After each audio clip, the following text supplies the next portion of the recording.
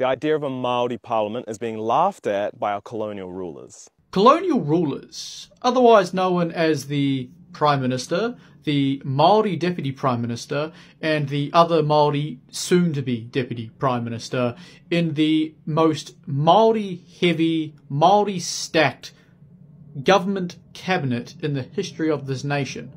But I do suppose colonial rulers in this day and age just means anyone that disagrees with the Aotearoa Liberation League. Look, I don't think it makes any sense. I'd be very happy for them to be in another parliament, so long as they don't have the ability to tax the rest of us. They can go and do whatever they like. Putting aside the patronising arrogance of these simple racists. Simple racists? Last I checked, it was you advocating for racial separatism, not those two blokes over there. Let's just try and keep things factual. They're advocating for racial equality, you're advocating for racial separatism. Know the difference.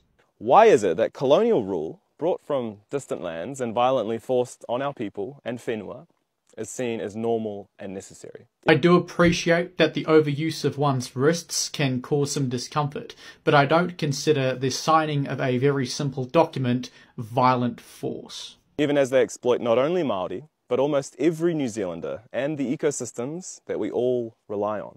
On the other hand, the idea of Māori going back to governing ourselves on our own whenua, like we always did, is considered controversial, even laughable. That's because racial separatism is commonly regarded as a controversial idea. Not something that particularly works. I've certainly never seen evidence of it working.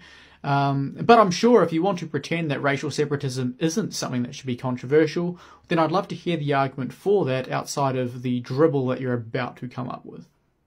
That's because it threatens the capitalist interests that effectively own our colonial rulers. Admittedly, this one caught me off guard. To learn that apparently the reason why the colonial rulers oppose racial separatism is because of capitalism. Who would have thought? Problem solved. Death to capitalism. I love what you're doing here. You're advocating for two of the things that you believe in one by pushing them together, despite the fact it makes absolutely no sense.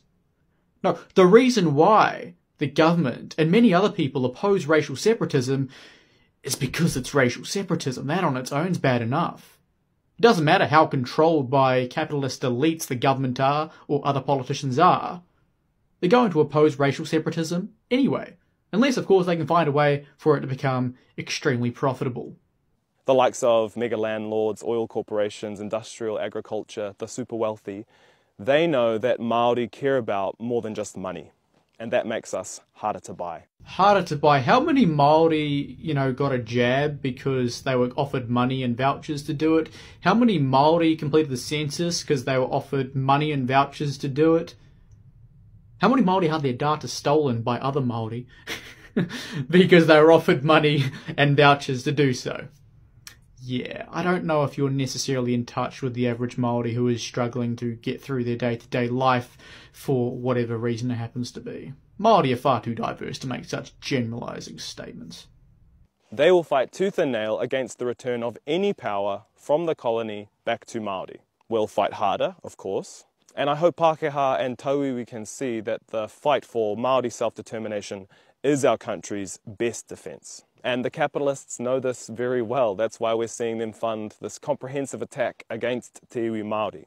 Now it's just up to us, the masses, to realise it.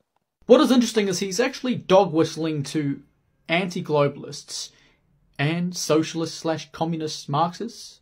He's trying to take people from both of those groups and rally them together to support racial separatism because he knows racial separatism is not a popular idea. The guy is clutching at straws to justify support for racial separatism.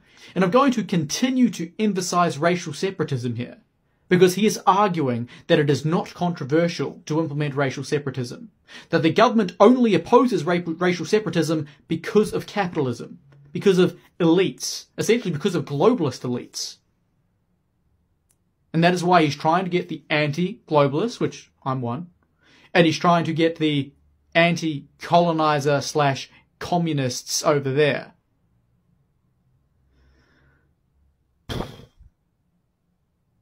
I mean, extremists are going to extreme.